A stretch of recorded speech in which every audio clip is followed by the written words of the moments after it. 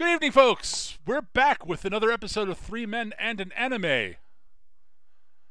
One of these days, I'm gonna time it just right so that it's recording right before you say that, and I'm just finishing up saying something disturbing and weird, and that's how I ended my career in porn. And that's the first time I got crabs. So we are on episode 70. Oh, yeah, it feels like it. Yeah.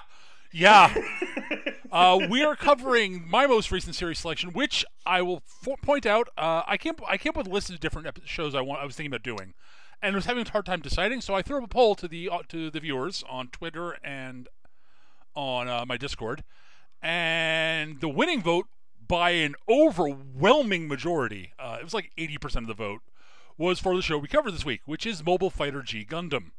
This is your fault. Well, I think we just said it wasn't my fault. The audience. Eric, Gav was blaming the audience, Eric, not you. A little defensive, Eric? Everyone always talks to me. Yeah, dude. I mean, I wasn't talking about you, but if you feel like I was, then, lace that bitch up and wear it all you like. I don't know what you're talking about. So, yeah, this is the longest series we've covered, honestly. Well, if you count both seasons of Code Geass, then no. Otherwise, yes. But this is not even broken into two seasons. This is just, whoa! Here are 49 episodes of G Gundam.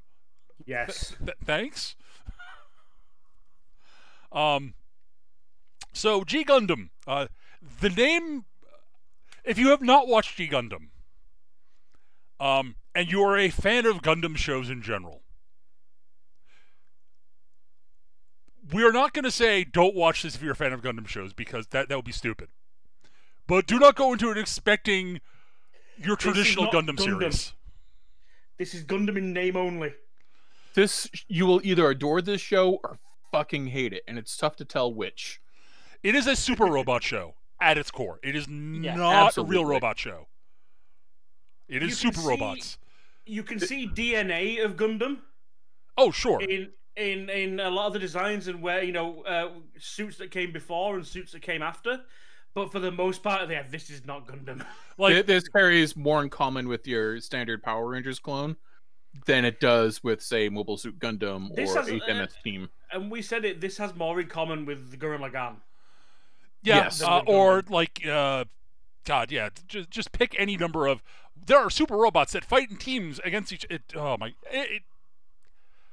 Yes, it is a super robot show, not a Gundam show. Now, did we enjoy this show? Yeah, we did. Yeah. I think I was hesitating for a moment, and I thought, you know what? There was enough batshit insanity. Yeah, I did enjoy it. If you enjoy giant robots being absurd with absurdity and nonsense and loud shouting and explosions, and this is your thing. Yeah. As an aside, apparently the voice actor for the English dub for Domon ruined his voice playing Domon. I can absolutely believe it. He is now a dentist. I can buy it. I should not have laughed, but it was just I can totally see that. 90% of Domon's lines is just him screaming things. Shining finger!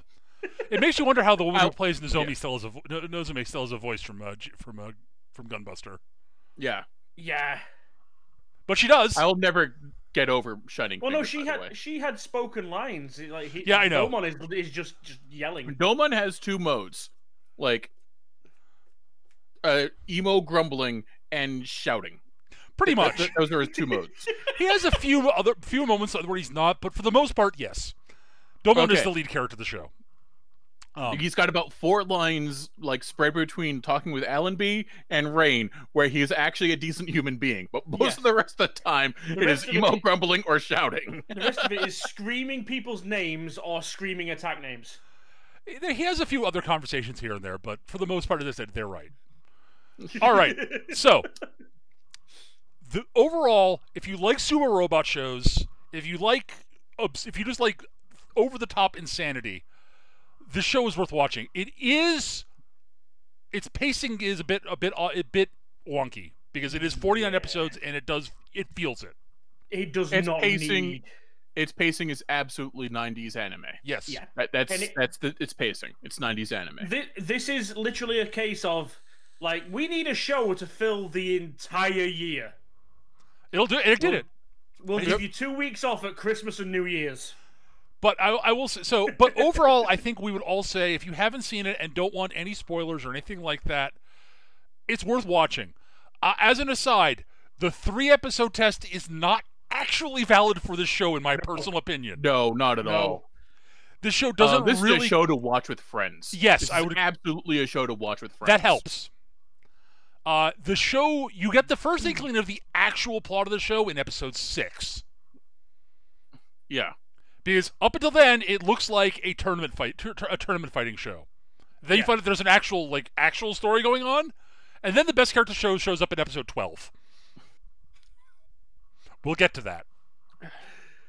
Uh, I was going to argue that, but then I realized no, I can't. He is undefeated, Eric. There are reasons. There are 3 things that are, well, there's 4 things that anyone that has never seen G Gundam knows. Just through osmosis. Yes. The character you're talking about. Mm-hmm. Domon Kashu. Mm-hmm. Shining Finger. Yep. And that goddamn speech. Yes. That Domon only ever says once, and yet is quoted every time you go to like a convention or something, or somebody mentions G Gundam. Yeah, he uses variants on it here and there, but the actual speech everyone quotes is in there once. And it's like episode 6, if I remember correctly, specifically. I think it is exactly that one. Yeah, it's this hand of mine glows with an awesome power. Its loud roar tells me to defeat you. Take this, my love, my anger, and all of my sorrow! Erupting, burning finger! Thank you, Gav. I had to. Yes, and Gav was at about Something 75% Domon there. Yeah. I'm aware I've got neighbours, and they're probably... Yeah. I think they're new neighbours. No, yeah, that was about 75% Domon, G and 100% Domon is about 80% Nozomi, so, you know. Yeah. I'm sorry, it's just erupting, burning finger. I mean, I think they've got a crime. They've got a cream for that. So, what is Mobile Fighter G Gundam? As he said. Yeah, that. Yes, Tachi, as we said, unlike Nozomi, that is, Domon is 80% of Nozomi when he is, but that's like 90% of Domon, whereas that's about 60% of Nozomi. On this wiki page that I found, Domon has 2 quotes. One of them is the one I've just read. Mm-hmm. The other one is a variation of the one I've just read. Yeah, not surprising. All right, so Mobile Fighter G Gundam. All right, so it's a Gundam series. It is, on paper, a Gundam series. Earth is largely abandoned. Most of humanity has moved into the space colonies. They are all themed after different countries on Earth. So you have Neo-Japan, Neo-Hong Kong, Neo-China, Neo-Russia, Neo-USA, United States of America, Neo-Mexico, etc., etc., etc. And when we say themed, we don't just mean that's where the residents of that country live. No, we mean themed like Disneyland. Yeah, yeah. Fucking Neo-America is just my favorite thing. It's just a big chunk of like a floating rock shaped like a star with a gigantic Statue of Liberty and Mount Rushmore. It's amazing. So, before we go any further, one bit of warning to warn you about: the stereotyping in this show is fucking real. Oh, Jesus Christ! And a bunch of time, it's actually just kind of fun stereotyping, but it gets a little, more than a few times. So. Danish windmills, Mexican tequila, German ninjas. You know? Yes, there's a German ninja in the show, and he's one of the best characters. All right, so colonies, space, Earth ruined. Now, unlike most Gundam series, not everyone's not at war currently, because they've come up with a plan to avoid being at war at all times. Instead, every 4 years, each colony will pick one Gundam pilot, give them a Gundam, send them to Earth, and there they fight. And the winner of the big fight on Earth, their country gets to be in charge of space for 4 years. It's an unusual election process, but far less complicated than the ones we have today. And more fair, because there's no electoral college. No, yeah. Sorry, I'll be good.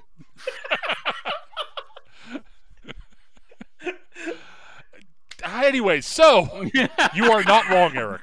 But we Moving shall on. continue on. But we shall move on. Yeah, so we are introduced to Domon Cashew and his engineer and partner. What's their last name? Hang on. Rain. Began with an M, and it's not terribly important. Mikamura. Yeah. All right, that's it.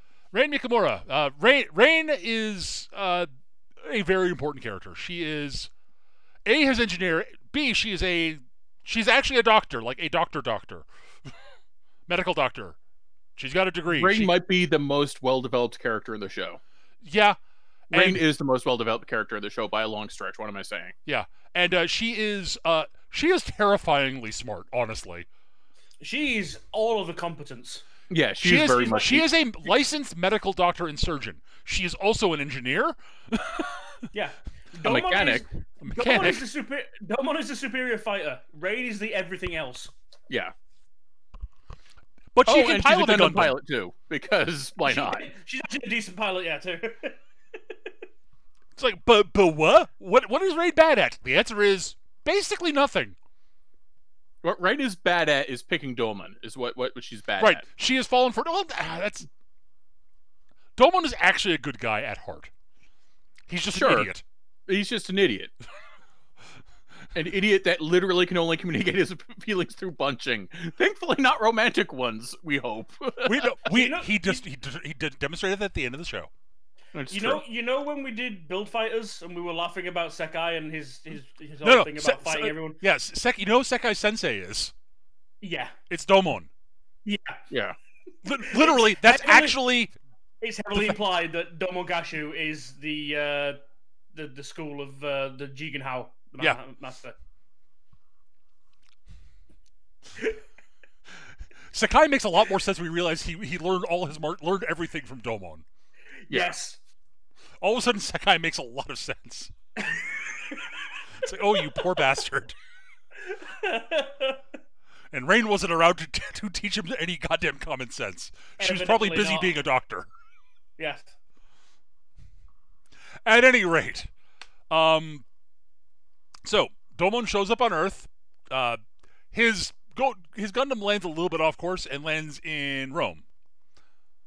At any rate, actually, I'm not going to get into this. Basically, he shows up on Earth in Rome, runs into the Italian Gundam fighter.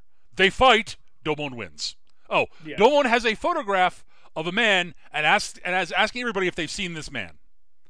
That's pretty much how it's pretty much how he introduces himself to everyone for a good chunk of the show. Basically every episode for the first 5 episodes is Domon arrives in a new country with the photograph, asks people who they are, finds the other Gundam fighter, and they fight. This does introduce us to the other important Gundam fighters who he doesn't actually beat. Because then they'd be out of the Gundam fight. He beats one of them. But he doesn't... He beats one, but it's not an official fight. Right, that's the big thing. He beats Chibity, but it's not an official Gundam fight. You're right. Yes, he quotes... Tachi in the chat is correct. Domon also quotes Gundam fight regulations all the time. Yes. Apparently there are very strict rules of these Gundam fights. There are very strict rules during most of this. So, the first 5 episodes are Gundam fights, establishing the rules of the tournament for most of the show. And introducing us to important recurring characters. Interestingly, each of the major Gundam fighters in the first 5 episodes actually are recurring characters. You don't think the first one's going to be, but he is. Yeah. The 4 important ones though that are legitimately important are Chibity Crockett, who's the American Gundam pilot from the Neo USA. I must describe these Gundams as they come up. Yes. I will just say Baxter Gundam looks like a football player until he decides it's time to be a boxer, in which case his shoulder pads turn into boxing gloves, and his chest armor falls off, and now he's a boxer. And he looks like a boxer. Also, he's a pair of 6-shooters. Also, he has a pair of 6-shooters. Also, he's of course red, white, and blue. And he has a surfboard. And he has a surfboard that he can fly on. That's all. That is Gundam Maxter. Yes. Chibity Also, is a professional boxer. He is brash, arrogant, has a squad of 4 women who help him out. They're his sort of support team. They fill what Rain's role is for Domon, basically. Yeah. But there are 4 of them, and they're not as competent as Rain is, because again, there basically isn't anybody who is. Yeah. Except for Bunny, who is awesome, and I'll hear nothing against Bunny. The Chibity's squad are awesome. They're all great. It's just they're not as competent as Rain. No. I will one's more competent than Rain. I know. I will say as well, though, for the time that this came out and the fact that Rain's there and Chibity's squad of 4, they never go to that really easy fucking trope with a lot of shows in this time period we've done. The girls never end up in like compromising situations. And for the most part, this is true. It's not. They're characters, not scenery. Yeah. Yeah. For the most part, the women don't get damseled in the show. It happens a couple times to Rain. Happens once to a character that shows up in the second half. But it's But Rain is so competent for most of the rest of the show that I'm actually kind of forgiving of it. And to be fair, some of the other Gundam fighters get damseled too. So like the dudes. Yeah. Well, this is the thing. It's like Rain. Like if she was just set dressing, like stealing her was like, oh, he's stolen the lead's love interest. Well, no. She's a very competent character in her own right. She actually has skill. The fact you've managed to actually kidnap her and keep hold of her, actually, that makes you actually a decent villain. You know what you're doing. Yeah. And it cripples Goemon because he's not smart. No. She's very much his outboard brain. She's like a much, much nicer Loki. Yeah. Yeah. Also, Domon's like a much, much, much nicer Thor. But there are some similarities there. At any rate, the second Gundam pilot we meet is Sai Chi, who's the Neo-Chinese fighter. His Gundam is dragon themed. It is the Dragon Gundam. It's got dragons for arms. Yeah. And like a head scorpion, like it's got that tail the long Q that that was the phrase I was looking for. Except that it's got a blade on the end and he can animate it and attack with it. It's kind of awesome. Yep. Yeah. And he fights with flags. He fights with beam flags. Beam banners. They're banners. You're right. Yeah, they're banners. But yeah, if you're familiar with Gundam Wing, which a lot of people in the West are, the Dragon Gundam is basically the prototype for the Shenlong, the Ultron. Yeah, it's that thing with the extendable arms and flamethrowers and everything. By the way, Shenlong is just the Dragon Gundam with the serial numbers filed off. I love it. I love the Dragon Gundam. By the way, a lot of the Gundam designs in the show are fucking awesome. Yes. Yeah, they are. They're fairly interesting. Next up is George Descend. He's the French Gundam pilot. He is all of our least favorite. Yeah. He's an aristocrat. He's sworn to serve the Princess of Neo France. His Gundam is actually fairly interesting looking. It's got like a weird sort of like matador crest on it. Has a series of shields down the left side that look almost like a half cloak. But these open up to fire funnels, little like laser drones that are shaped like roses. Yes. And he calls them rose bits. And it fights with his sword. He fights with he has a beam rapier. Yes. George is the least interesting of the major Gundam fighters. He is very because his motivations and his character are very generic. It's the usual foppish aristocratic, I will fight for honor and I will do this and another for the honor and love of my beloved, and whatever. He's not a bad character, but he's not a bad character. The problem is he is surrounded by these gigantic personalities. Yes. Yeah. Because like and the most Domon interesting thing is an idiot, but dear lord, he is loud and brash and holy crap. And Sai Chi is basically Son Goku. To a degree, yeah. I mean, if you've ever seen like Journey to the West or Reddit or seen any of the 10,000 different movies or spoofs on it, that's That's Saisachi right there. Yeah, he's the Except for the mischief giant robot. He's a mischievous little brother. Yeah. But yeah, this is the thing. Like the most interesting thing about George is that he's piloting Napoleon. Yeah. Yeah. And the fourth one is Eric's favorite of the four, and probably and my second actually. I've got a big soft spot for Saisachi actually. Aldo Gorsky? Argo Golsky. Argo Golsky, yes. Argo's this giant, like, brick of a man, and he works for Neo Russia. Yes. He is not from Neo Russia. He is a space pirate that got captured. And now they're using him as sort of like an indentured soldier in the Gundam fight, holding the lives of his crew over his head. Him and the lives of his crew. Yes, that's right. Yes. He's got a bomb on his chest. Now he's got a happy harness of the bomb on his chest. He would, if it wasn't for that his crew is being held prisoner and he cares about his crew, he would probably say, "Yeah, fucking blow me up. I'm not gonna fuck you guys." Yeah, but what he cares about is getting his crew out. So. And he's got my favorite Gundam, which is the Bolt Gundam. It's pretty awesome. Which is sort of this big chunky thing with like lots of solid plates and big shoulder pads and everything, and almost like a Rubushka head on it. And one of the shoulder pads shoots this giant ball and chain at you, which he then wields. And it's amazing. Yeah, he basically the shoulders have actual like full wrecking balls in them that he can launch. And if he pulls out his beam handle, which looks like a beam saber, but no, it's a beam chain which grabs hold of the ball, and he's got a wrecking ball. Yeah. Because sure, why not? And he's probably got the most subdued design of the primary Gundams. Yep. In fact, he absolutely does. He does. But it's just ready. It's just chunk. I love it. Yeah, it's just pure malevolent chunk. So yeah, he is the brute force character of the five. And he doesn't have a lot of lines. He doesn't say much. He says a lot with his eyebrows. Yeah.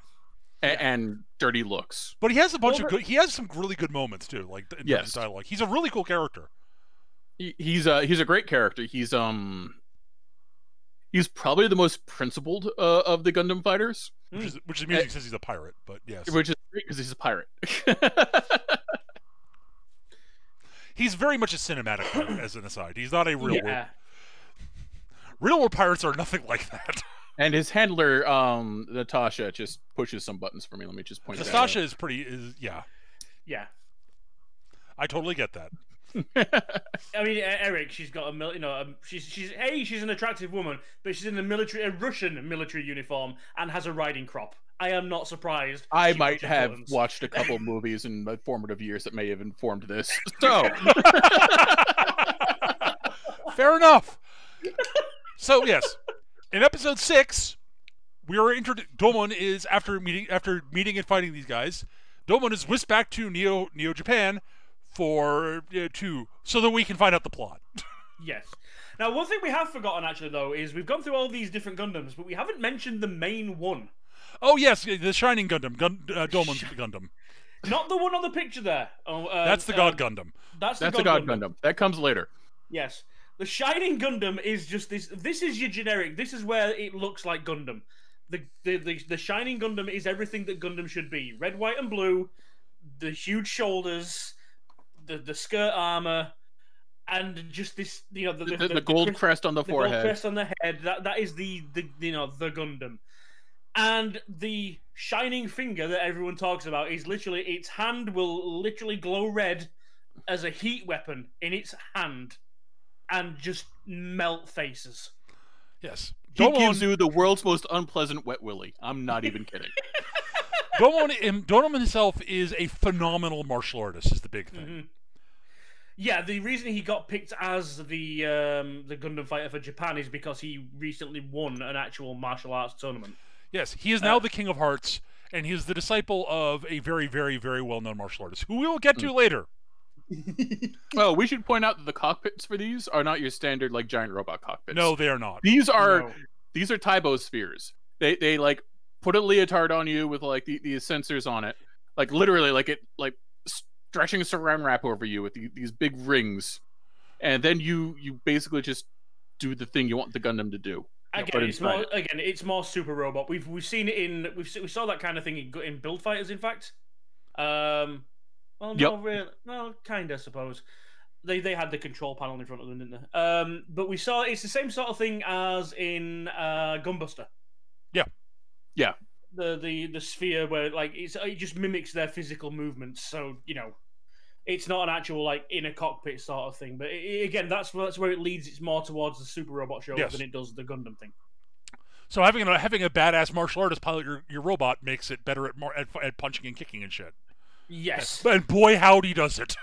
And that's the whole thing about going for the head. That was mentioning there. The Domon quoting the rules. If you destroy the head, you win. You're not allowed to target the cockpit. And for those that don't know, in most Gundams, the cockpit's actually in the chest. You mean the logical place to put it if there's not a fusion reactor there? Yeah, basically, yes. Well, the place where you've got as much armor and stuff around the pilot. The cockpit for mobile suits has always been in the chest, if I remember correctly. Yes. Apart from the Sazabi, I believe, there is one or two that are in the head. In fact, there's one or two in this show that are in the head.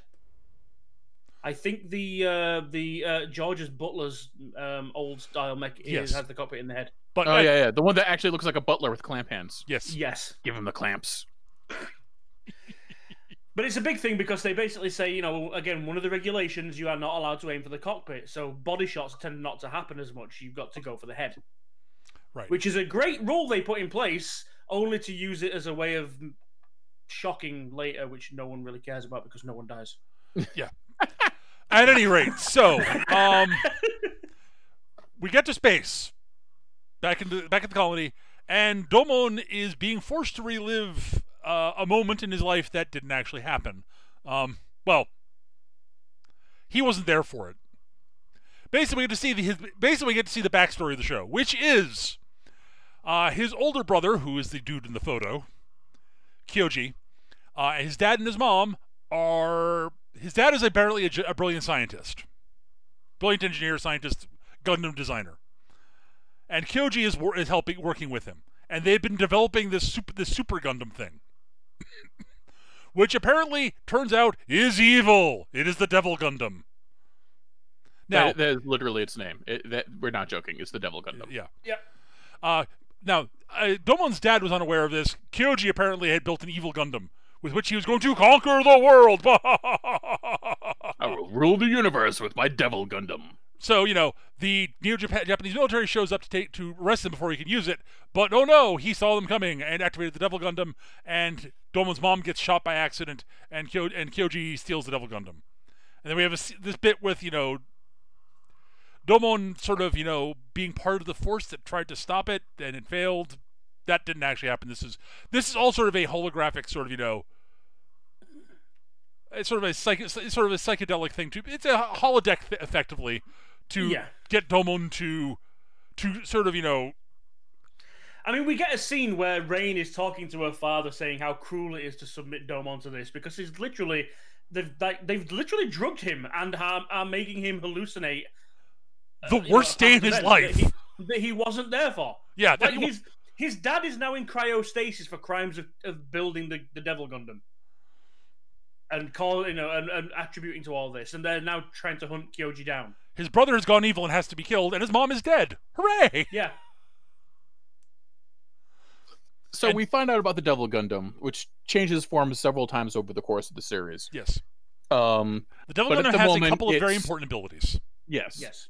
One, it self-repairs. Two, it infects other people with DG cells, Devil Gundam cells. Yep. Well, that's part of its replication. That's the self-replication. Yeah. Yep. Self-replication. And 3, it evolves. This all seems like a terrible idea. This thing should not have gotten off the fucking design. The when we find out what it was designed for, I can understand the logic behind it. Yes. At the same time, I would totally build a Devil Gundam given the opportunity. Yes, Eric, you would. No, you wouldn't. I am not a responsible giant robot owner. No, I was about to say no, you wouldn't. It hasn't got enough legs, and then I realized actually, yes, in base form it does. Several times it does in fact have enough legs. Yeah, we just don't see it in its base form. Yeah. So yeah, and Domon is basically the government basically said, "Yeah, we're fairly sure your dad didn't know, but someone's got to be held accountable. But if you'll become the Gundam fighter for Japan and hunt your brother down and stop the Devil Gundam for us, we'll let your dad out of cryostasis." And isn't that cool? And Domon's like, "Fine, I'll do it." Yeah. And and Rain, who is his childhood friend, because Domon's dad and Rain's dad were friends and colleagues. She's basically assigned as his handler, basically. But again, also because she's a genius and is capable of doing the engineering stuff. So, and she is totally not in love with Domon. She's totally in love with Domon. I mean, the two of them are basically. It is very much unrequited love. It is very much they can't acknowledge that they're in love with each other for basically most of the show. But I mean, with Domon, obviously, yeah, but he doesn't have any big realization. So you get the idea that he knew the whole time. It's been there all along. But he has absolutely no vision for anything other than tracking down his brother for the longest time. Like it's not that he's not aware of Rain, but he just does not see that side of it at that point, at least. Domon is laser focused on stopping his brother.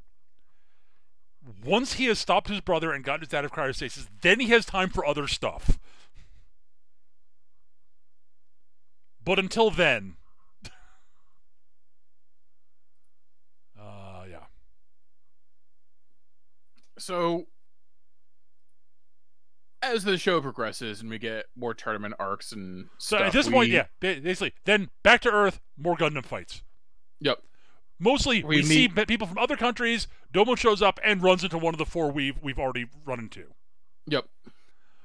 During all of this, we are introduced to the German pilot, Schwarzbruder. That's not telegraphing anything. It telegraphs absolutely nothing, Eric. I have no idea what you're talking about. It's foreshadowing. That never happens. German. He's a German ninja. Literally, he's a ninja. Yeah. And he's working for Germany. And he's totally... Wears a ninja mask and everything. It's got the German flag on it. And he wears a trench coat. He wears this big pseudo-Prussian greatcoat like you'd see in the trenches in World War I. It's amazing. I love his character design. Fucking coat. I love his character design. I love it to pieces. And his Gundam is the Spiegel Gundam. The Spiegel Gundam. Gundam Spiegel. If you know German, Spiegel means mirror or reflection.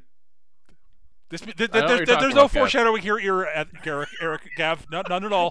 Stop implying that. Foreshadowing does not exist. The end. Period. By the way, this show is really subtle. Yeah. Never saw it coming. This show, okay, in all seriousness, this show is about as subtle as a brick through a plate glass window. I'm going to be perfectly honest. This show makes Gurren Lagann seem subdued. It has none of Gurren Lagann's absolute fucking glee at what it's doing, but Gurren Lagann it just feels subdued and sophisticated compared to it a lot of the time. The part of the thing is that it is not as G Gundam is not as gleeful as Gurren Lagann, but it is so earnest. Absolutely. Yeah. It is so absolutely convinced that this is awesome, and it wants you to understand this is awesome. Why don't you think it's awesome? I will make you understand my feelings with my fist. So yes, we go through. We meet a bunch of the fighters, and eventually Domon ends up going to Neo Japan, not to Neo Japan, to Tokyo, where shit is going down, and they run into a bunch of these, weird Gundams that don't really seem to have pilots or anything like that. Look kind of like Zaku, but not really. They are the derpiest of Zaku. They have spider legs, which is pretty cool. By this point, we've also again met up with a couple of the other pilots as well, and been introduced to the effects of what Eric was saying earlier, the DG cells, yes. these infectious cells. So we've met the Pharaoh Gundam, which actually looks fucking amazing, but it's been infected and it's now a mummy Gundam because sure. Yeah. And various other things along those lines. Yeah, we're getting stuff, the DG cell stuff now. We're finding out more about the Devil Gundam, and we're now actually on the trail of the Devil Gundam, but during the Gundam fights. Yes. And these Death Gundam, the Death, what are they? The Death Gundam? The Army of Death. Army of Death. Yeah, the Army of Death are these crappy. They're basically not. They're not Gundams. They're mobile suits. Let's be real. Yeah. But there's a horde of them, and they're attacking the people who are living in the Tokyo Tower. And everything's ruined. And when we run into a dude with a scarf kicking mobile suits' asses. Don't turn robot, mind you. No power suit. Asia. No power suit. No like power armor. No jump pack. Not even so much as a pair of brass knuckles. But he's making them explode. Yes, as Gav said, he's the undefeated of the East, Master Asia. Oh dear. Master Asia is the best character in the show. Master Asia is definitely the best character in the show. The show became about 100% better in episode 12. Yes. Yes. He is every Hong Kong action movie old master amplified to 11. Yeah. By the way, this is also when the last remaining breaks on the show's absurdity have been removed. Yes. We are now we're now on the roller coaster. We're going downhill. Yeah. And the ride has started. Even when Master Asia does reveal his Gundam, which he has a Gundam, because of course he does, he's the current Gundam, the Gundam Fight champion. That's why, is it Hong Kong? Yep, Neo Hong Kong. Is currently the ruling party. Yeah, his Gundam also fights using a scarf. Yes. Yes. A beam scarf. A beam scarf. Master Asia's the goddamn best. But he doesn't need it. Well, he needs it against Gundam. Yeah. Against the Army of Death, he can beat them up without it. Hang on. No. Okay. I was just looking through the wiki, and I need to read this for the most fucking obvious. You know how we've just been talking about Schwartz? Yep. And I'm sorry if you're listening to this and you still haven't gotten the joke yet, but this comment. Schwarzbruder's name in German literally translates to Black Brother. That may have been included as a clue. You think? The show is very subtle.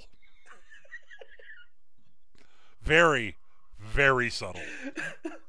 If you believe that, I have several bridges to sell you. Yes. At any rate. So yes, we're into the forces of the Devil Gundam. And it's hiding under the ground in Neo Tokyo. And oh god, all the people that we used to like, that all the four other Gundam fighters we like are here, and they've been corrupted by the Devil Gundam. No! And it turns out, oh no, Master Asia is actually working with the Devil Gundam. Oh no! By the way, if you didn't see that coming, you have not watched enough martial arts movies. Especially considering he literally, he's got, the white ponytail and the white eyebrows. He's got the fucking white eyebrows! He's the evil old master, yes, Eric. The more grim part of it, that actually wasn't so much telegraphed, but kind of obvious when you think about it, is that this death army of mobile suits, the Devil Gundam might have infected them, but they still need pilots. The zombified and basically husks just wired into the machine. But that's the population of Tokyo. Yeah. Sorry, Neo Tokyo. Yeah. No, it's Tokyo. It's just Tokyo. Yeah. Neo Tokyo is in Neo Japan, up in space. Right, yeah, no, you're right, yeah. Oh god. So yeah, so many new things. Yeah. Master Asia is working working for the Devil Gundam. And Kyoji. Oh no! And the zombie army. And things are looking bad when, okay, this is the one part of the show that really just doesn't work, in my opinion. But it's really important, is the problem. When out of the sky comes the Shuffle Alliance. Oh, yeah. Oh, dear. Alright, so... worst looking mobile suits in the fucking history of anything. They were not trying.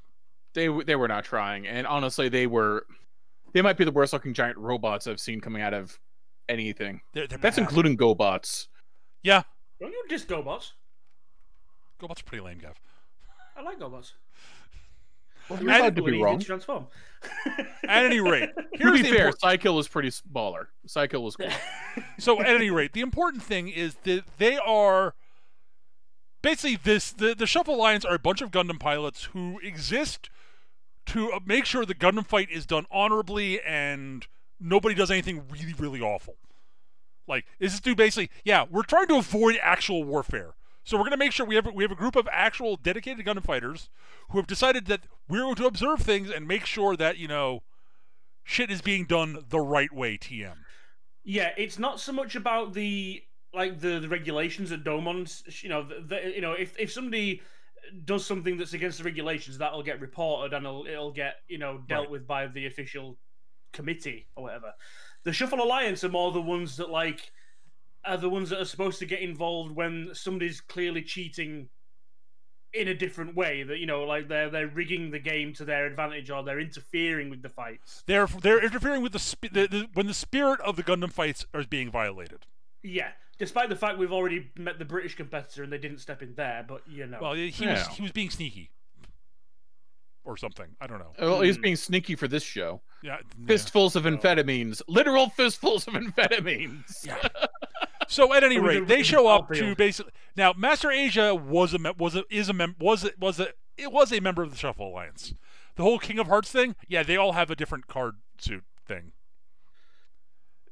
And there's the Black Joker, the King of Hearts, the Jack of Diamonds, Queen of Spades, and it was the Ace of Spades and the Queen of Clubs, I think, if I remember correctly. Yeah, I think so. Yeah. So, they show up to basically say, no, Master Asia, stop being evil. And Master Asia going, nope, don't wanna. Now we have to fight. And now we fight. And they fight, but, Master Asia has on his side let's just say, wait, there are 4 of them from a bunch of different countries who are friends with Domon, and Domon is the new King of Hearts. There's no telegraphing going on here whatsoever. Nope. So basically the fight does not go particularly well for the. Basically, so the Shuffle Alliance fights Domon's quote buddies who've been decelified. While Domon tries to go after Master Asia, everything's going badly, and as they're fighting, the Shuffle Alliance realize, hey, wait a minute, these 4, they have the spirit. They have the spirit of the Shuffle Alliance. They should be the new generation, but they've been corrupted. Well, we will use our power to remove we will sacrifice ourselves to. We have this power to sacrifice ourselves to undo the corruption on them, because that makes sense and is explained and is hinted at. Or no, that's just out of fucking nowhere. Yeah, that's some fucking Zordon shit right there. It's just no, you guys are now the other 4 Rangers. Good luck. Wait, what? You no longer are affected by the Devil Gundam cells, and you now have the crests, and we're dead. Yeah. Yep. We out. What? But what? And they fight. Short's Bruder shows up to help out, etc. But, Domon is unable to defeat Master Asia before Master Asia gets away. With the Master Gundam, which has wings, because it's awesome. Yes. The Master Gundam is pretty fucking sweet. Oh, yeah, I mean, it has wings that it wears around itself like a cloak most of the time. Yes, it's so cool. The big thing is that his actual original Gundam's also badass. Mm-hmm. Yes. Oh. So, he takes off. Which leads to Domon realizing, I need to train. But actually, mostly it's Schwartz going, Domon, you suck. You can't beat him as it stands. Go here, have this rusty sword. Where you can cut a tree in half with a rusty sword, then you'll be powerful enough to take on Master Asia. Oh, all right. I'll go back to where I trained go back where I trained with Master Asia on Earth and learn and become better at martial arts. So now we have a training arc, which is mostly Domon training on his own with Rain, and then the other fighters showing up to because they need something for reasons. Mostly just so they can get by the PTSD of being taken over by the Devil Gundam. Honestly, yeah, that is true. It is pretty dramatic to have your brain taken over by a cybernetic death machine. Yeah. The one who handles it best is unsurprisingly Argo. Yeah. Well, Argo's just like, well, that's a problem. Probably go punch Domon a couple of times. Yeah, that worked. I'm done. So they all develop new moves and such, and blah blah blah blah blah. And it's time to fight the Devil Gundam. Hooray! So they fight the Devil Gundam. and Master Asia, and stuff happens, and eventually, yes, Domon wins. Domon manages, with the help of the Shuffle Alliance, basically buying him time, he actually takes out the Devil Gundam. Hooray! Master Asia is defeated, the Devil Gundam is destroyed. But not before. Shining Gundam is literally gutted, but he manages to climb into the God Gundam, which is literally dropped via Space Marine drop pod at his feet. Yes. Yes. Yeah, I'm not even kidding. It looks exactly like a Space Marine drop pod. Mm-hmm.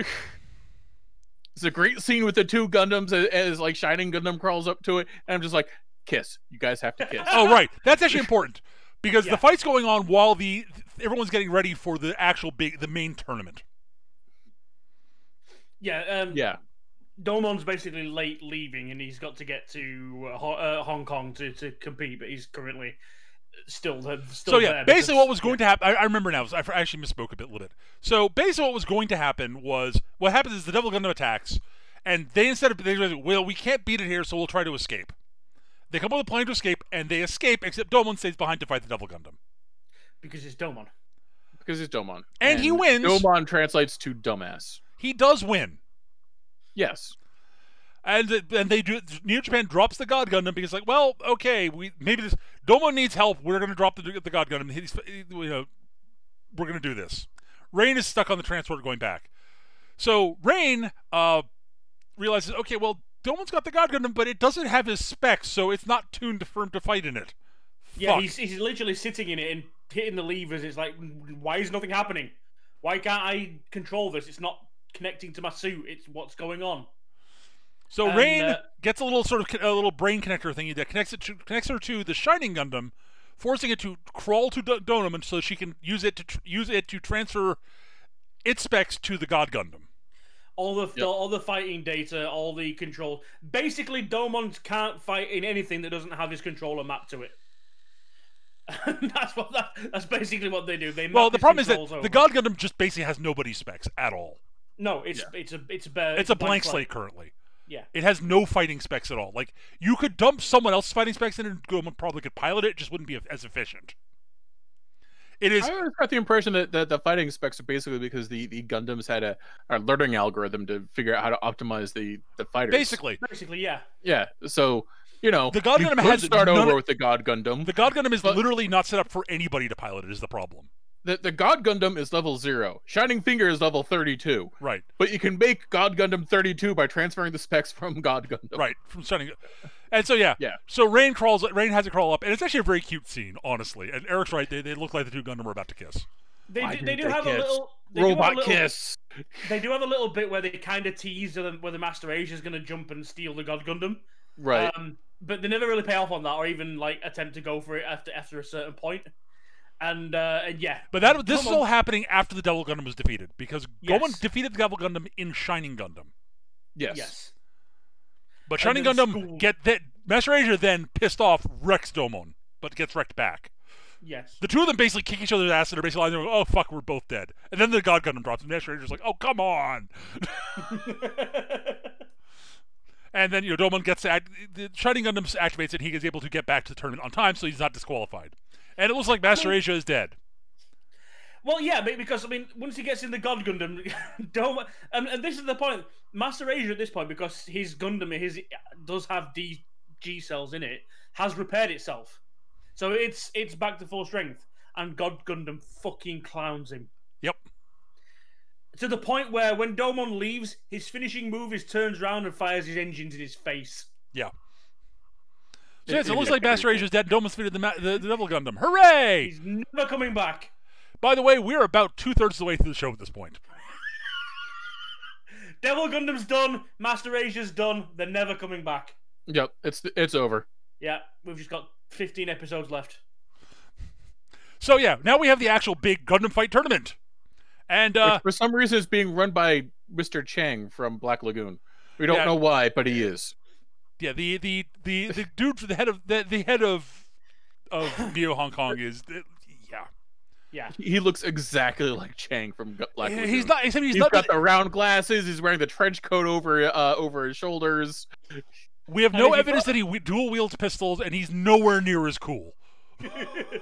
I don't know. When you've got yourself a literal floating command throne, and you basically just hang out all day in your giant robot jet set, drinking with your evil minions, come up with crazy plans. That's pretty fucking cool. He's not Cheng. He's Cheng's brother who idolized M. Bison. Yeah. That's yeah. So we now have the next tournament arc. And if you thought things were silly up to now...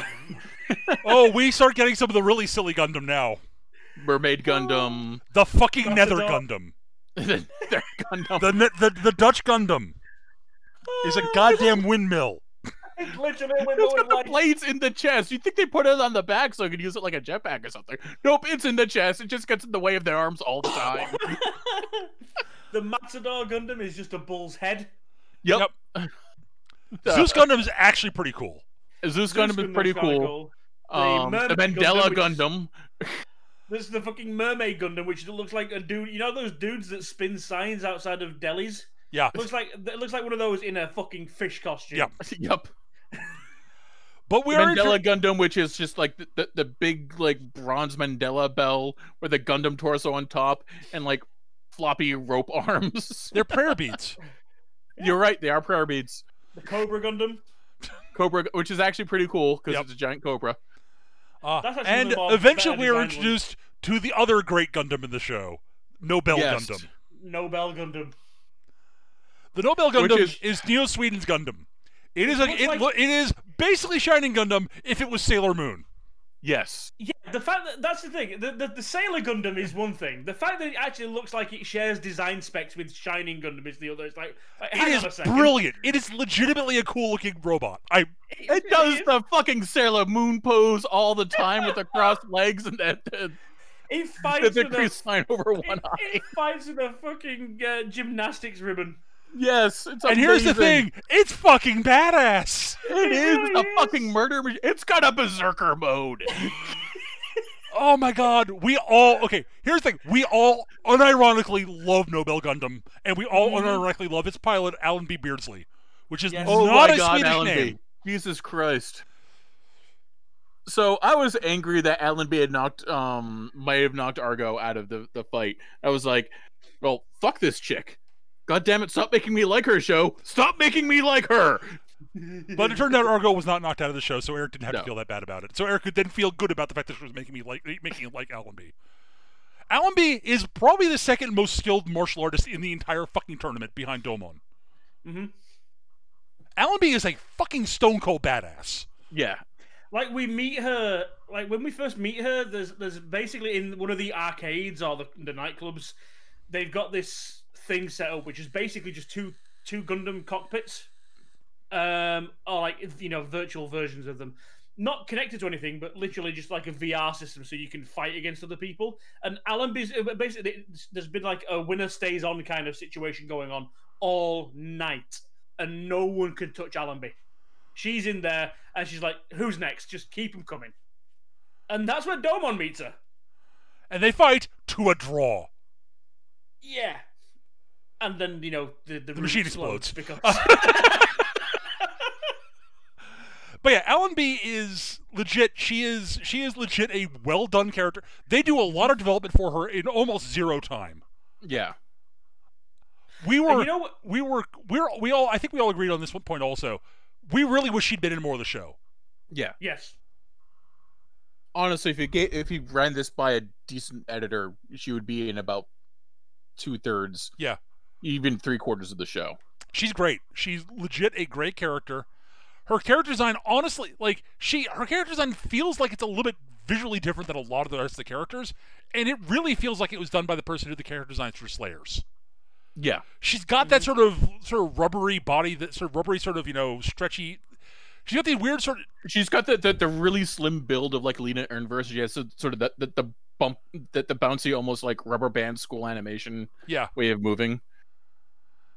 And there's just something about her that just feels like she belongs in the Slayers. I don't know what it is. Mm. Well, in terms of the way her character is designed and animated. Yeah. The way she acts, she's a G Gundam character through and through. Oh, absolutely. You know, the thing that I really like though is how like mature of a character she is, because you know it's an anime. She's meant to be like 17, and yes, she does become a technical love interest for Domon, or rather, she has interest in him. Yeah.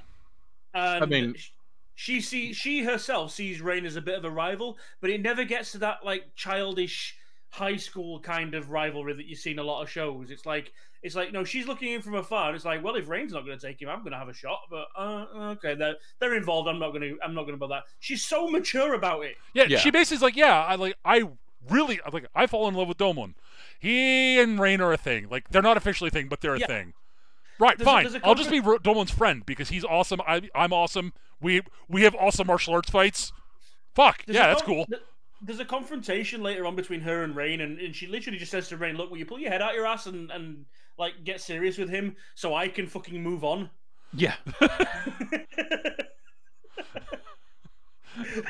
it's like, all right. It's just like, yeah, if you two are actually hooked up, it's like, yeah, great, cool. They're definitively a thing. I know I don't have to even think about this anymore. I can completely just say, yep, Domon is just a friend now. Definitively. For good. I'm cool with that. Because, again, it's very clear she is totally okay with the concept that Domon is my friend. And Rain, and the other thing is, she likes Rain. Yeah. Because Rain is kind of hard not to like. She's awesome. Allenby's great. The other big thing is that, so, as the Shuffle Alliance develop their new super moves, because they all develop new super moves. Yeah. And we should mention Master Asia is not dead. Oh no, he shows He's up. In fact, working with Chang. He's working with Chang. He shows up riding on a white Gundam unicorn. Yep. It should be. And I don't mean like the unicorn Gundam from Gundam Unicorn. I mean it's a Gundam shaped like a unicorn. It is piloted by a horse. Funsaki, yes, it is piloted by Master Asia's horse Funsaki. It does the whole Typosphere suit thing. Yep. This show, man. This show. This is not a normal horse by any length of the word. No, it's a super horse. I'm pretty sure it's actually his paladin mount. I'm just going to put it out there. Master Asia has enough levels in paladin to have his magic space horse. Sure, why not? At any rate, here's the big thing. So, yes. Domon declares that basically, Master Asia basically, they explain the new rules of the tournament is basically, you guys are going to fight until we have get down to a certain number, and then we're going to have a big battle royal on that island over there. And Master Asia will be there with you, so in the battle royale, because he's the champion, he doesn't have to go through the stages. That's actually semi-reasonable. Oh, and you can target the cockpit now. Wait, what? This does not. So I'm just going to make different rules during each fight because I can, because I'm the commissioner, and no one can tell me no, because then they'd have to try to take away my kick-ass floating throne, and they can't because it's too awesome. Yeah. I'm pretty sure those lines are actually uttered at some point. They aren't, but they might as well be. So, yeah. So... We eventually realized that, yes, Neo Hong Kong has acquired the dead Devil Gundam. And basically, okay, so clearly Master Asia has a plan. Master Asia is planning to have Domon do something with the Devil Gundam. And Chang basically is like, kind of take this Allenby chick for it instead. But eventually, but Domon declares he will fight Master Asia, and and to prove that he is definitely worthy of fighting Master Asia 1-on-1, he's not going to lose a single fight during the preliminaries. Which, pisses off basically all the other fighters, because, Well, yeah. Now, does Domon lose a single fight during the preliminaries? Of course fucking not. No. But yeah, when he gets to the fights against the Shuffle Alliance guys, they all demonstrate their new special moves, except for Saisaichi because he's the smartest of the bunch. Saisaichi's like, yeah, I'm not going to show you the special... Neither he nor... Actually, no. I sit corrected, actually. Chibity shows him the moves. That's his super move. George shows him his super move. Outside of their Gundam. They demonstrate it because they can do it physically because that's how this works. Saisaichi is all like, yeah, no, I'm not going to demonstrate anything. He almost accidentally shows it to Allenby when they're sparring. And Argo's like, yeah, no, I'm not. That would be stupid. Why would I do that? Stupid. I'm not going to show it to you. Yeah. Why would I do that? Argo, once again, the smart one. But so through all, Domon spends a lot of time training with Allenby, and she basically is doing the stand-in for the Shuffle Alliance people, mimicking their damn moves. Allenby is fucking terrifying. Yeah. I mean, when you say mimicking their moves, they find out that Chibity's like he can throw like rapid fire punches, so she uses a Noble Gundam to cause a rock slide. Yeah. for him to dodge, for Domon to dodge. It's like, all right. Well, yeah, she simulates the rosebit thing with her ribbon. I mean, like she's doing really creative shit to do this. And she is basically pushing Domon to the edge constantly because she's that damn good. Mm-hmm.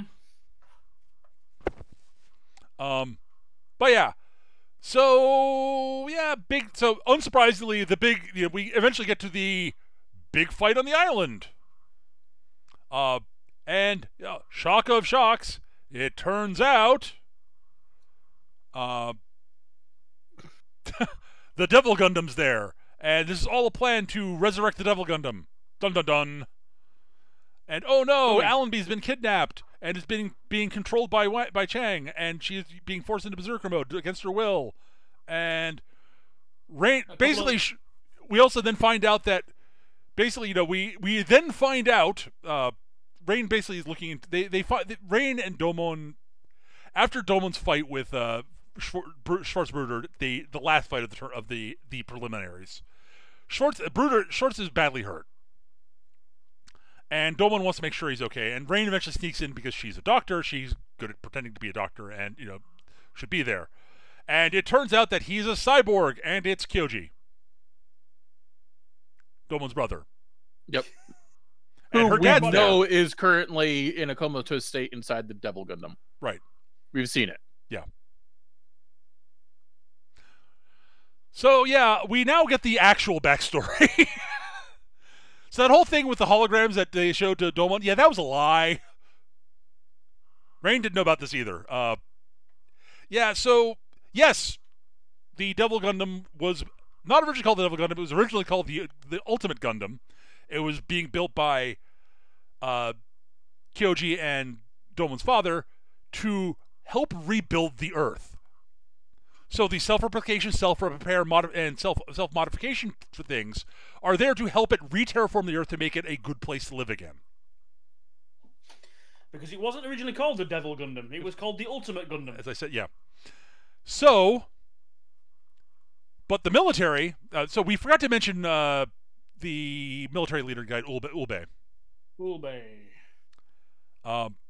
Who has a partial metal mask because, he's not evil. Because he's totally not a Char clone. It's He's the Gundam, worst you need Char somebody wearing a mask. It's Gundam, you have to have someone wearing a mask. There's always a Char clone. This is the worst Char clone. I'm just going to put it out there. He is the worst at being Char Ansible. Probably, yeah. So, yeah, he's not very good at being Char Ansible. He's a competent Gundam pilot, and that's it. Like, he's a skilled pilot. That is literally it. So, at any rate, yeah, so he and Rain's dad basically out of jealousy, because, dear Lord, Domon's dad is really good at this shit. Basically, worked with Ulbe because the military wanted the Ultimate Gundam for, hey, it's a self-repairing, self-replicating, self-modifying super Gundam. Dear Lord, this would be the ultimate weapon.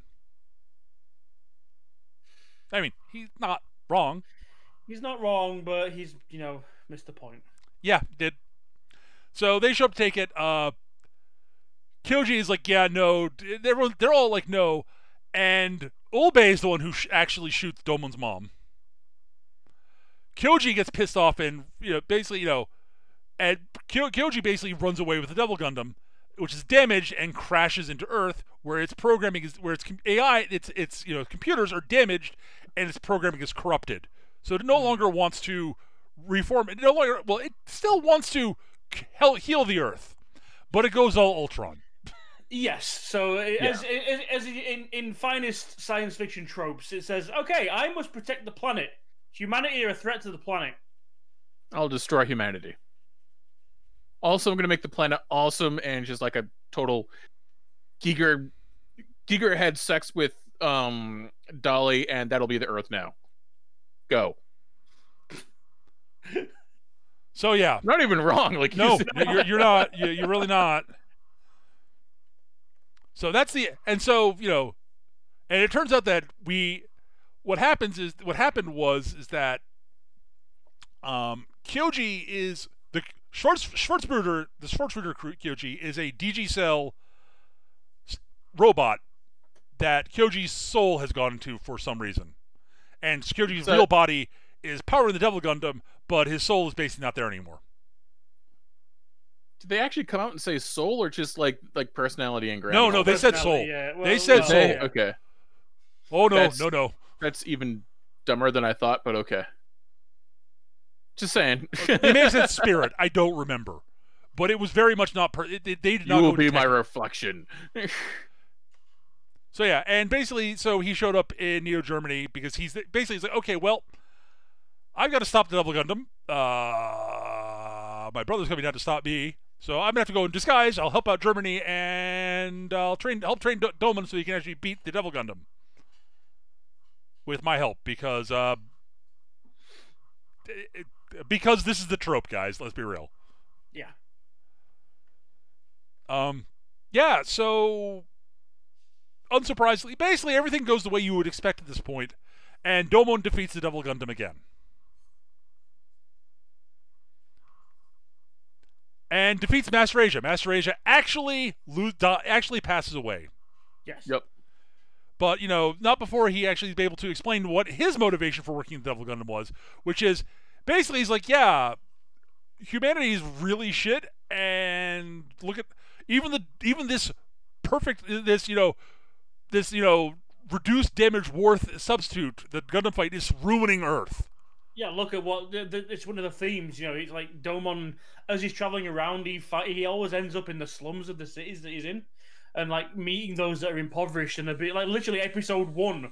Like one of the first characters we meet is the police chief of the local in Rome. precinct in Rome, and he's like literally his entire message is these fucking Gundam fighters coming down and treating our world like their playground while they fight these stupid wars just to decide who up there gets to be in charge, and we're the ones down here suffering. Literally message 1 of episode 1. Yep. And it comes home to roost right here. Yep. Master Asia, of course, goes a little bit far. It's like, yep, we gotta wipe out humans on Earth. It just nope. Humans suck. Devil Gun will rebuild things, and Domon's like, yeah, but humans actually evolved in Earth. We're part of nature, dude. And Master Asia's like, oh fuck. Yeah, I guess I'm not in favor of it. He's like, yeah, that's a technicality, but let's face it, I'm not going to be alive long enough to debate this fact. Master Asia basically agrees. It basically comes to agree with him. He actually is like, yeah, okay. You make a point. Humanity probably shouldn't be wiped out. So the fact that you won is not actually pissing me off. I can die in peace. Okay, now I die now. Yay, dead. Thud. And you can see the shuffle lines again. Hooray. Yeah, he becomes a Force Ghost or basically, yeah. I don't know. So, by the way, there are still 5 episodes left. So what happens at this point? Well, Alan B has been rescued, but she's kind of out of it. And Neo Tokyo shows up and takes the Devil Gundam body and flies it back up into space. See, at this point, we've defeated the Devil Gundam 3 times. Twice so far.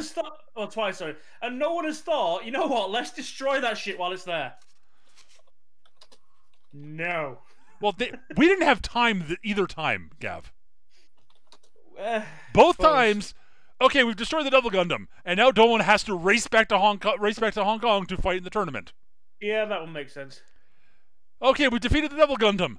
Okay, fine. Everybody's not dead. This is great. And why has Neo Tokyo shown up and is taking the Devil Gundam away? Okay, they're going to destroy it? Nope, we're going to research it. And we're totally not going to plug someone else into it and resurrect it. Nope, not at all. Just yeet it into the sun, please. Nope, because Ulbe has a plan for it. That plan is to rule the universe. Yes. It's always to rule the universe. Yep. And so he basically goes on full, military coup. He he announces, yes, Japan have won the Gundam tournament, Gundam fight tournament, and now we're in charge. And as such, our first order of business is to abolish any further Gundam fight tournaments. All right. Well, we'll go to war with you. Well, you see about that, I have the Devil Gundam on my side now because I just plugged Rain into it. You did what now? So, here's what happened. Dr. Mikamura goes back with him because he's kind of has to. And Rain leaves Domon behind because she feels really guilty about all the shit that her dad put Domon through, and feels that she can't be with Domon anymore because this is her fault also. This is the first and only time in the show Rain is being stupid.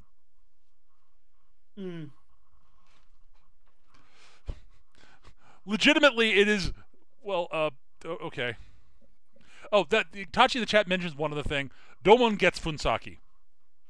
Yes, he gets the magic space horse with its own Gundam. It's how he gets into space to chase after Rain. So basically, he rides the horse. But Domon's like, okay, well, Rain basically left a message basically saying, "Don't come after me. I can't be with you. I'm sorry." And Domon's like, well, she doesn't want to be with me. She thinks she's better. He takes it as she's better off without him. She means it. No, you're better off without me. They're both being stupid. Now, this is the Domon's normal state. And eventually it takes basically the entire Shuffle Alliance, and then Allenby basically going, "You goddamn moron, go get her." Yes. And Domon going, "Wait, I should go get her." Now, meanwhile, unfortunately, Ulbe has been reading the cliff notes from the president of Neo Tokyo. Yep. And the whole thing about, the Devil Gundam needing a pilot, and it gets a little bit cringe here. Oh, just a little. It doesn't get a little cringe. It gets very cringe here. Holy fuck. So basically, Master Asia's plan was to put Domon in. Yes.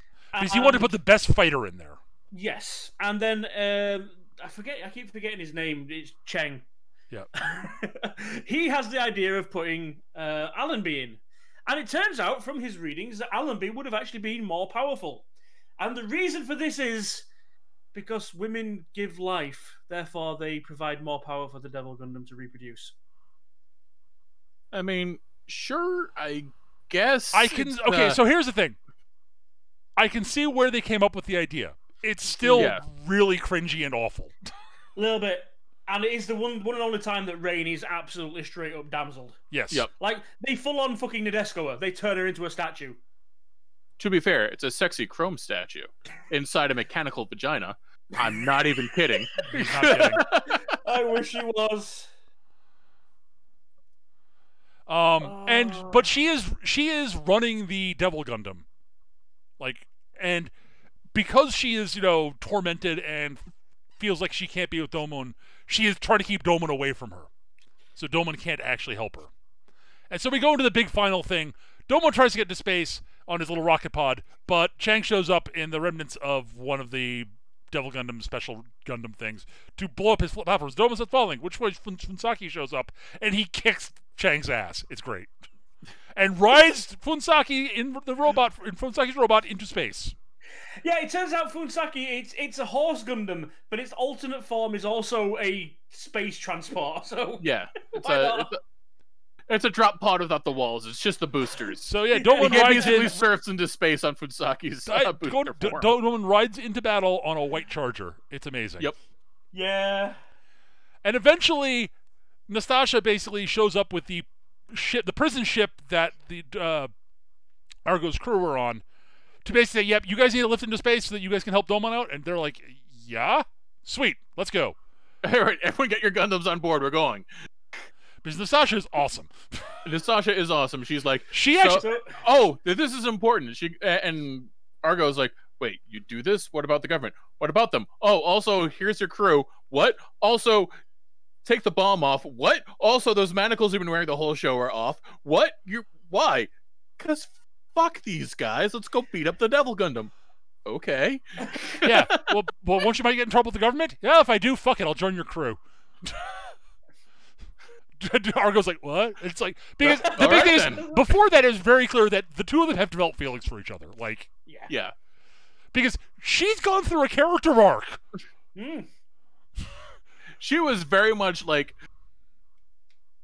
Soviet political officer at first, and as like goddamn commissar will shoot you in the head for running away kind of Soviet character. Now she's just like goddamn revolutionary. Yes, I am gonna go fight the Devil Gundam. No, I'm not taking off the uniform. I look good in it. Yeah. So yeah, the Shuffle Alliance make it into space by hitching a ride on the side of this transport ship. Yes, with all the Shuffle Alliance's support crews on board the ship. Yes.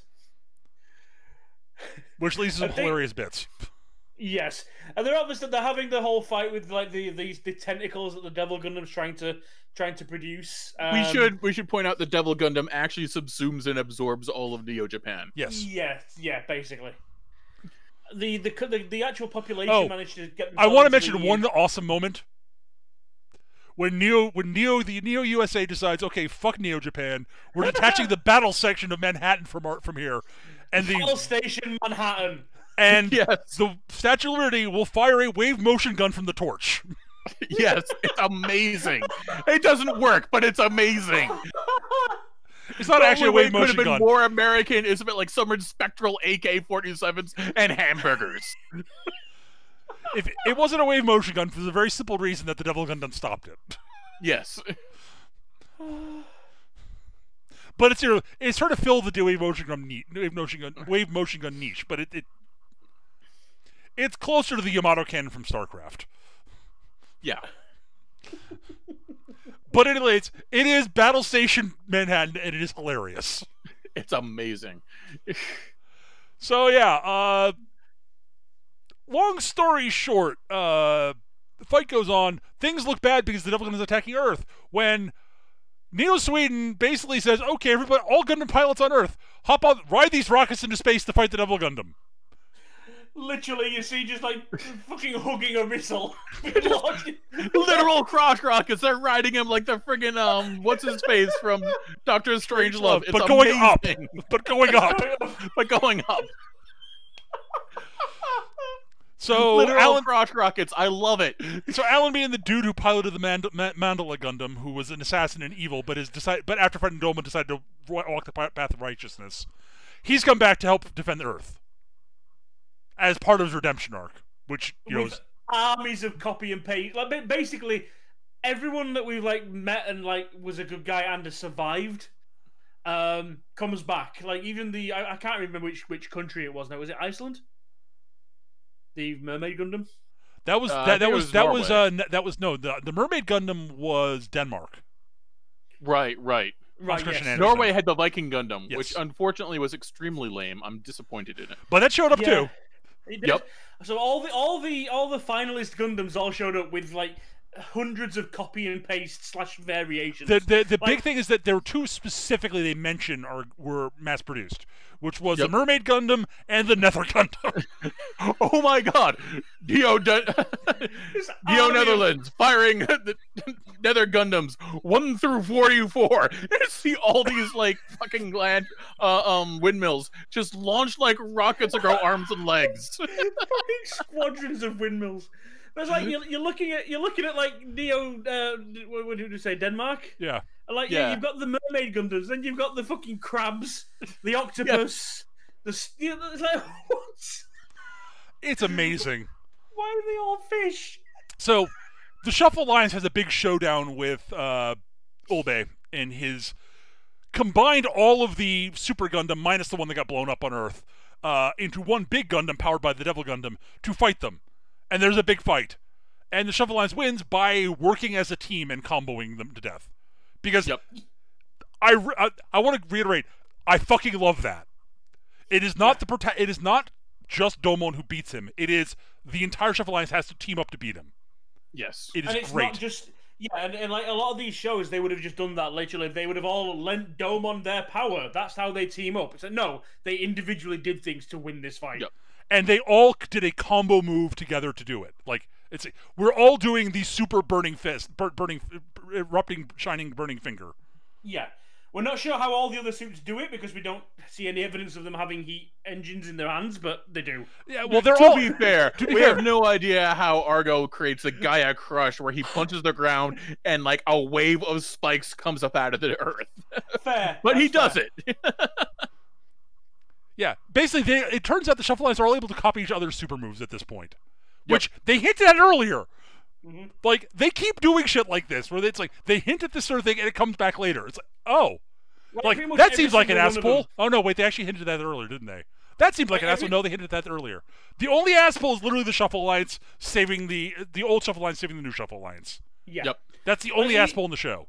Like, every single one of them, including Allenby as well on top of that, all get a variation of Domon's catchphrase. Yep.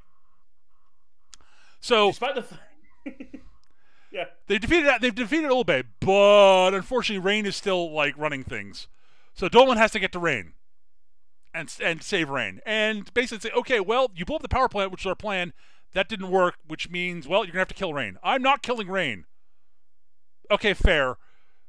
But you might have to. Get to her and see if you can save her. If you can't, then, you know, boo.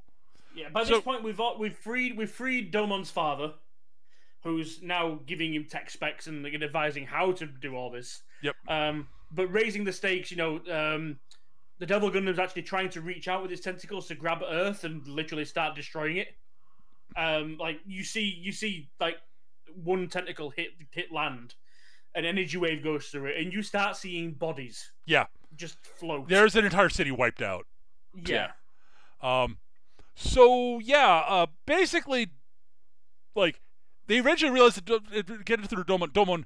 The problem is that she doesn't. She's you know she's shielding you away from her because she's you know, and basically it's like she thinks she can't be with me. Fuck, what do I do? Tell her you love her, you goddamn moron. Oh. Okay. Okay. Which one? He proceeds to give her a speech where he's like, "Look, I'm a goddamn moron." I am dumb. I have no idea how to express affection. This is the most intelligent please speech. understand what I say. I don't know what I'm doing. I love you. Did I do it right? I don't know. That's the most intelligent and self-aware speech that Domon gives throughout the entire show. But it's actually legitimately a heartwarming, sweet speech. It's really good. Yes. Yep. And it basically and Rain's like, "Oh my god, thank you, you idiot." Which way she comes leaping out of she basically frees herself from the Devil Gundam. And Domon throws his cape to her to, you know, because she's naked, and it turns into this remarkably awesome red like evening gown. Like, what the fuck? Holy shit, she looks holy great. Shit, how much did you pay for that evening gown? Evening gown? This is just my boyfriend's cape. What? The ending is pure on bullshit of the highest order, and it's great. Amazing. Yeah, it is glorious. They do the speech to basically finish off the Devil Gundam. And through the power of love, they channel out the King of Hearts in his majestic pink glory to smite the Devil Gundam. With a heart-shaped beam straight through its chest. Yes. Yep. Utterly glorious. And, you know, so all the Gundam fighters who come up basically decided, okay, we are now an alliance of Gundam fighters who basically like, yeah, fuck all these stupid nation shit. We're going to protect Earth and humanity. And fuck y'all. Y'all are being stupid. Figure out a different way to do the stupid government thing. Have an election or something, you assholes.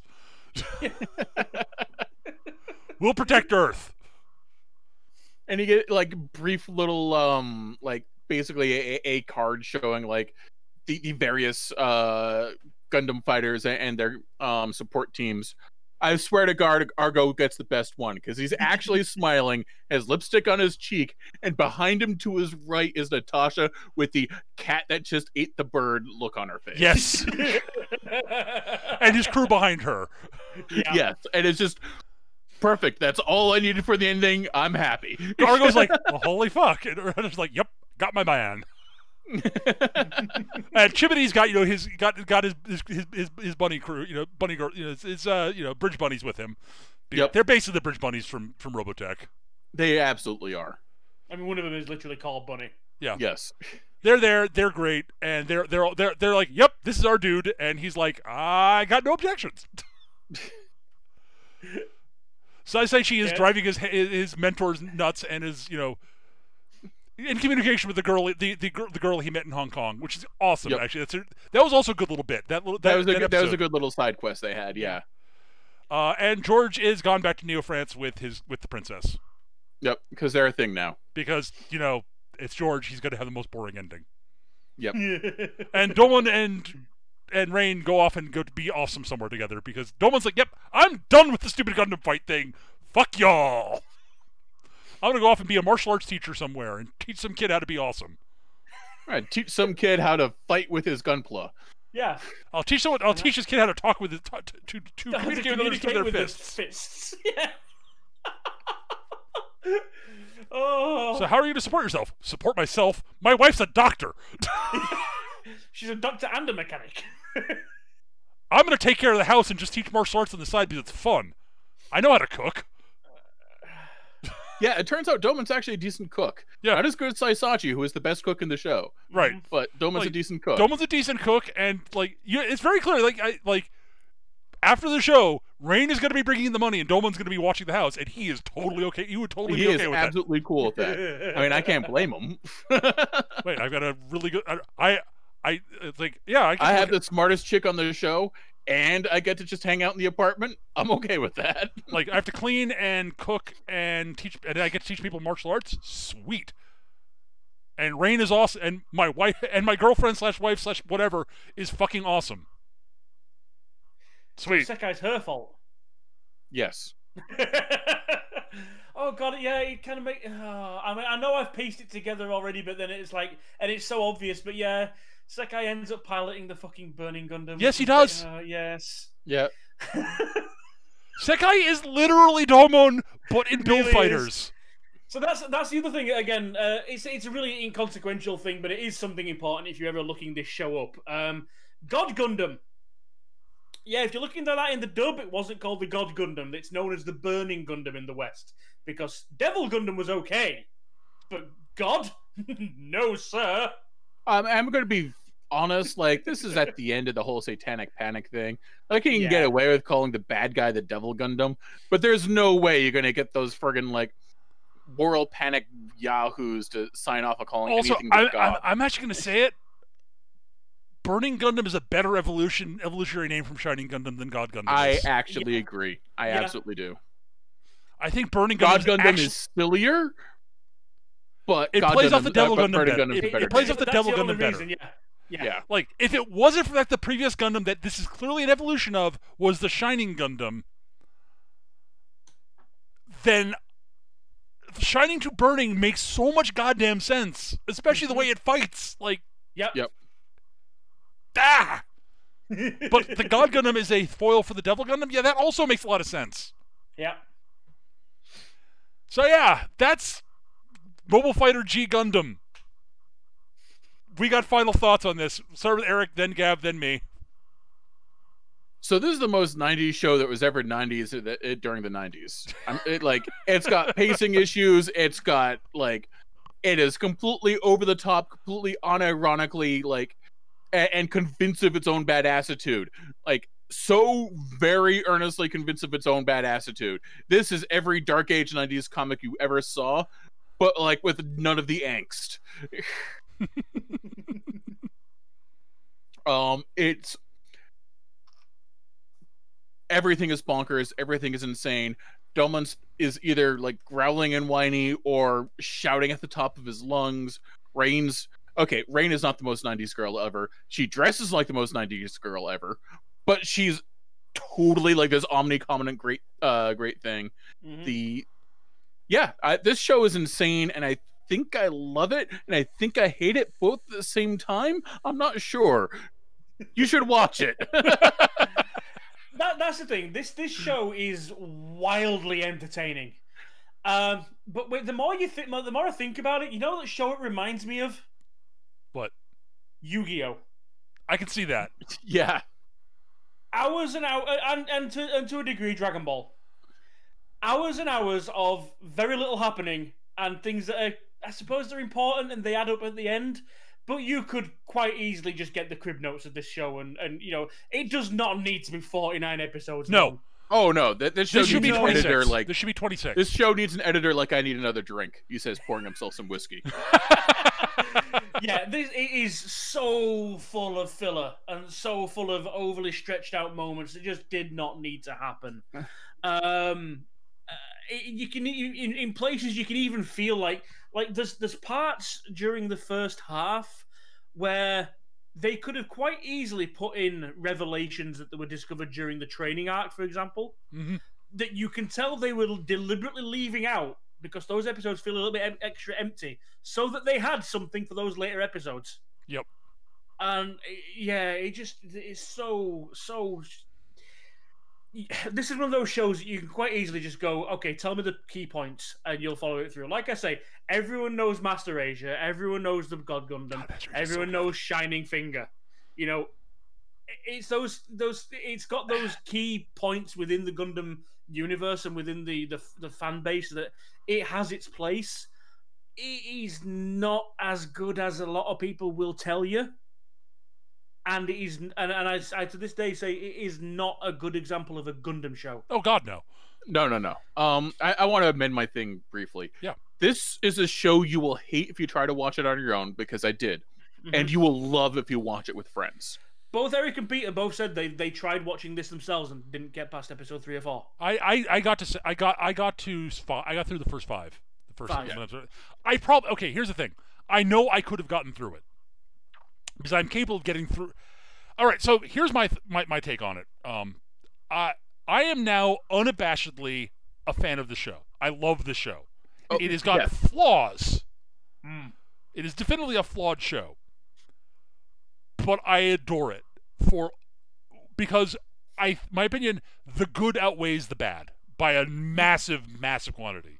The bad parts are merely, that's unfortunate, as opposed to the good parts, which are about as hype as fuck as you're ever gonna fucking get. Like, holy fuck, some of the shit that goes on in the show is just like, holy fuck, that was amazing. It's one of those shows that you can't just watch a couple of episodes and make a judgment. You have to see the whole thing, step back, and look at the big picture. Unfortunately, to do that, you've got 50 episodes. I will say this: if you can't get to episode 6, if you're like feel like if you lose patience by episode 5, you're not going to be able to get through the entire show, even with the good bits. Because if you can't get to episode 6, you won't get to episode 12. Yeah. And then episode 12 is where everything turns. The show improves. The show's quality basically doubles the second Master Asia shows up. It really does. It's not just that Master Asia's on screen. It is literally when the show basically says, okay, we are done pussyfooting around. We are going full force forward until they get to the training arc. In which case they put the brakes. At which point they're climbing the hill again. Yeah. Before it goes back crashing down, and then it doesn't slow down again. Like the tournament arc the final tournament arc is slower than the rest of the show, than the really hype stuff, but it's still a good, well-paced tournament arc. It's repetitive, but at least it moves at a clip, and it has some really good character bits in it. Like, yes. It has the Sai Chi episode, which is fan-fucking-tastic. Like, that's really good. Yep. Here's the other important bit about Mobile Fighter G Gundam, is just as hype as this show can get, and as crazy and weird as the fights are not tactical fights in any way, shape, or form. Yeah, they are super robot fights. They're not even super robot fights. They are entirely character fuck yeah moment fights. There's no tactics or anything like that. It's literally just, I am awesome, I smash you. I'm losing, but now I'm winning, I win. Majority of them are, Domon gets beat down by a tactic he's never seen before, Shining Finger win. Yeah. Now here's the thing. Like, I'm probably never going to watch this show on my own. I'll absolutely watch it again with friends. Sure. This is very much a social show for me. I totally respect that, and I totally get it. I'll say this, I would prefer to watch it with people than watching it solo. I think I could probably watch it solo, but I would start at episode 12. Yeah. Like, with friends, this show is amazing. It is a lot of fun. You will love it. By yourself, you're gonna struggle. there are good odds you will. I will say, Yeah. it is not a guarantee you'll struggle, but I think the odds of you having trouble getting through it on your own are significantly higher. Yeah. Now, it might not be your cup of tea even with friends. Like, I totally respect that because it has pacing issues, and it is stupid. This is not a deep show. This is playing in the sprinklers and having a blast doing it. Yeah. It is a hot fucking day. There's a fountain and sprinklers, and you run around to that. You're not going swimming. You're not diving. You're just having a fucking blast. You might have, and you probably have a super soaker. That's the sort of shit this show is, and it's great for that. It is a popcorn show. Yeah. The thing is, for all of my saying about like the fights have no depth to them, and they don't, there are some legit good character bits in here. Like, legit. As I said, Nastasha has a character arc. Rain is just a great character throughout the entire show. The amount of pathos they managed to wring out of Allenby in no fucking time is kind of astonishing. Yeah. Like, you feel really bad for her when she gets kidnapped, when she gets dragooned into joining the Devil Gundam team. Like, I felt bad for her. She sounds so tormented. The voice actress does a great job at sounding really tormented when they turn on the Berserker mode on her. Yeah.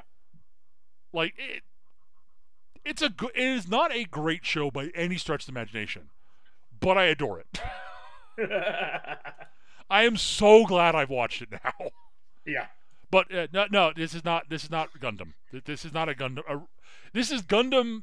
It's not Gundam in name only, because that isn't doing it. It is Gundam. It is Gundam cotton candy. It is the Gundam branded cotton candy. Yeah. Yes. It is light. It is airy. It is terrible for your teeth, but it's kind of addictive. And it's best when you're with a group of friends at a cheap carnival. Yeah, I can see that. It's weird that Build Fighters is literally the bridge between G Gundam and actual Gundam. It really is. Is it weird that Build Fighters has actual better Gundam fights than this does? No, because this was in the 90s. That's actually a fair point. That's actually a fair point. So yeah, do we recommend Mobile Fighter G Gundam? I think the answer is yes, especially with friends. Yes, absolutely. If you insist on trying to watch it on your own, do so, but be aware that it's going to be a struggle until you get to episode 12. And even at its most serious... yeah. Well, like I said, if you're a fan of Gundam, even if it's most serious, you are not getting as serious as Gundam gets. No. Not even close. Not getting anywhere close. You are not getting Biscuit in this show. No. And I'm glad that you don't. There are a few characters who do pass away. Not everyone lives. No. Yeah. Like, for instance, as we said, Master Asia dies. Kyoji dies.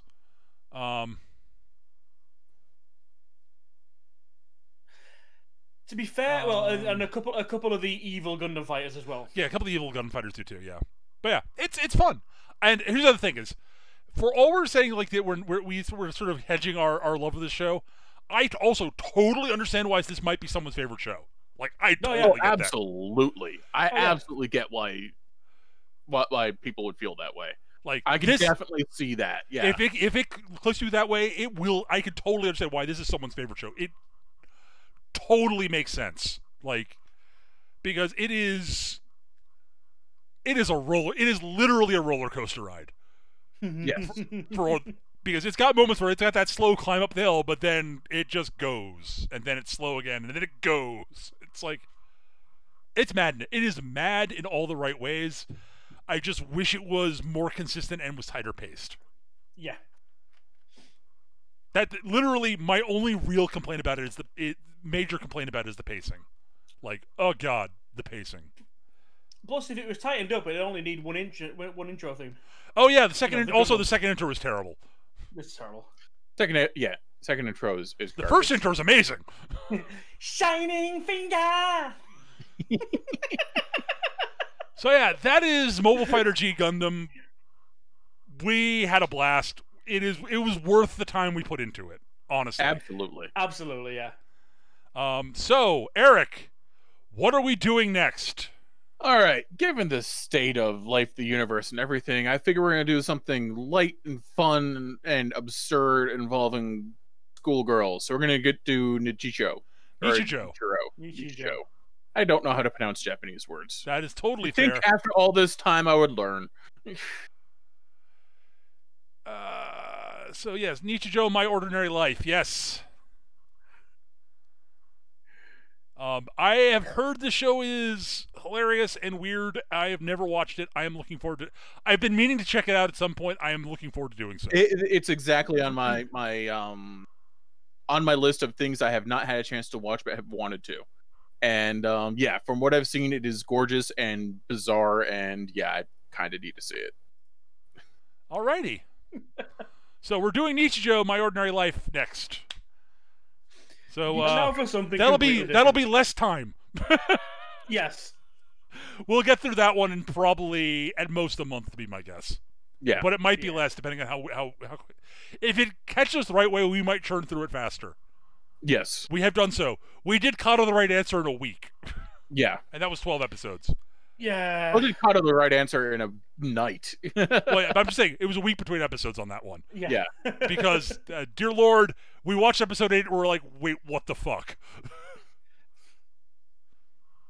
Oh, Kado the right answer. Well, basically, normally we'd have tried to split it into 2 weeks, but like it hooked Gav and Eric enough to go. Like we also realized we were on episode 8, and then episode 8 happened, and Eric's like, okay, I have to see what happens next because what the fuck? Yeah. Wait, what? What? Like, it was put it this way, it was like 4:35 a.m. in the morning for me, and I was like, fuck it, next episode. And then you was, oh right, the rest of Kado the right answer is unfortunate. And yet we still recommend that show. Yep.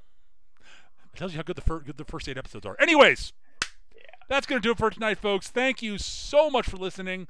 Hope you enjoyed the episode, and we'll be back with Nichijou in a little while, a few weeks. Take care, everybody. Have a wonderful, wonderful rest of your week. Bye. Bye, Pillow.